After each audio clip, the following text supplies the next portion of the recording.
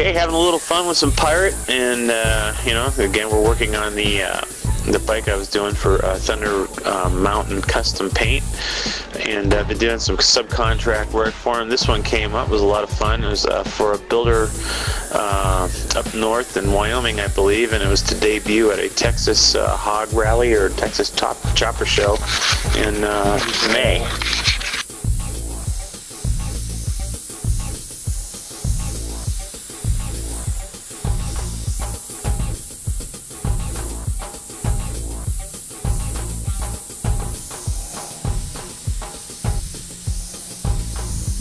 Well, the concept here was to you know, create a kind of image where, you know, much like Pirates of the Caribbean, the light, when the light hit the pirates, you would you know, see the real face, but then when the moon came out or at nighttime, you would see the skull behind it.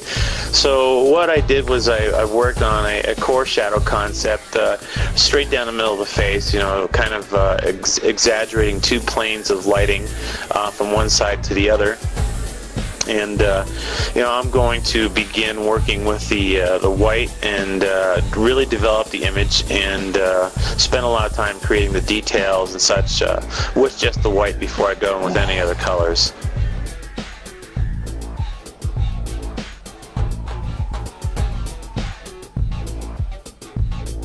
Really didn't have any image to work from here other than my recollection of the movie, so I had a lot of fun just kind of creating my own little thing here, my own little pirate, and you know, it's a lot of fun working from inside your head and not feeling disturbed, but you couldn't really find a reference photo that you want. So we talked about this quite a bit in some issues of the AB mag, and you know, discussing how to take the things that you see around you, observe, and create these elements on your own in a smaller scale, and eventually building it into the large project that you have inside your mind.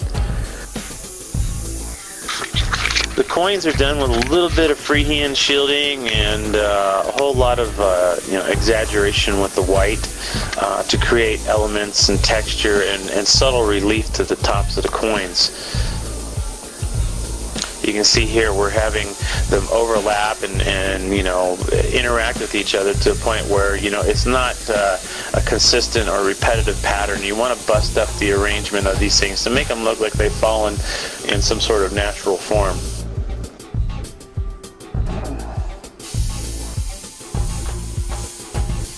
A lot of dagger strokes, a lot of really tight flood strokes where you're helped exaggerate that sense of reflection coming from the coins and the interactivity of the light going on around the coins. Okay, we're starting to put the color on here. I got a little bit of yellow on the coins, and I've got a little bit of red on the coat of my pirate, some in the bandana. You can also see the yellow reappearing in the banner in a very subtle fashion.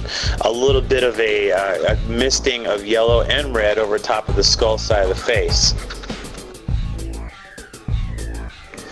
This is the first beginning washes of color.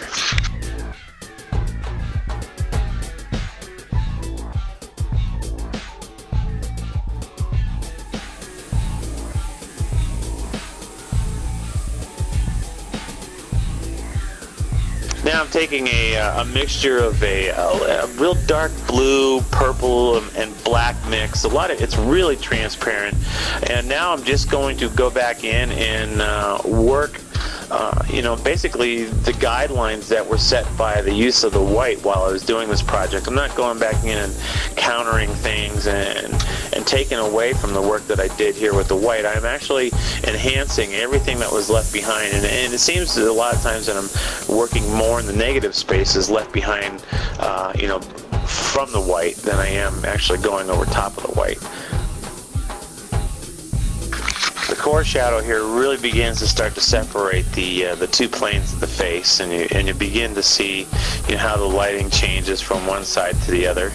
And I'm having a lot of fun with the project and really enjoying you know, bringing this thing to life. And most of the work is done with the white, and I can't emphasize that enough. You know, I'm just coming back in here now and you know, enhancing it or tightening it up.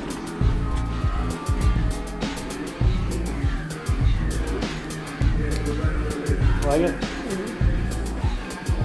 Oh, yeah.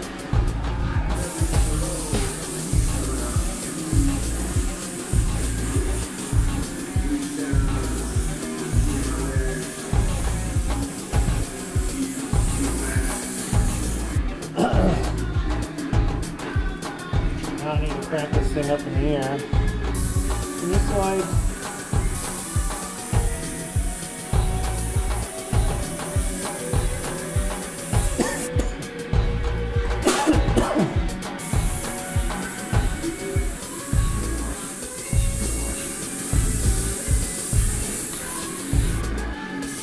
Oh, that is annoying bit.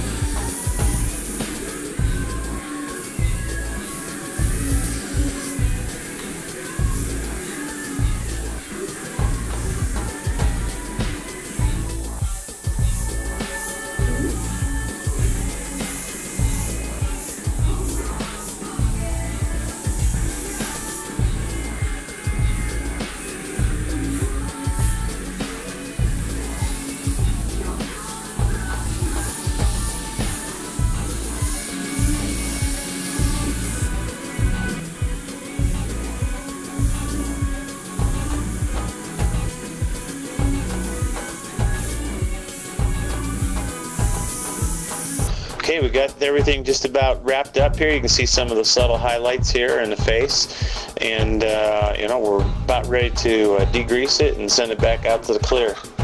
This has been a fun project. I really look forward to doing more stuff like this, and it's a whole lot of fun and exercise working with core shadow and different planes of lighting that you can apply to a whole lot of different creative situations for yourself.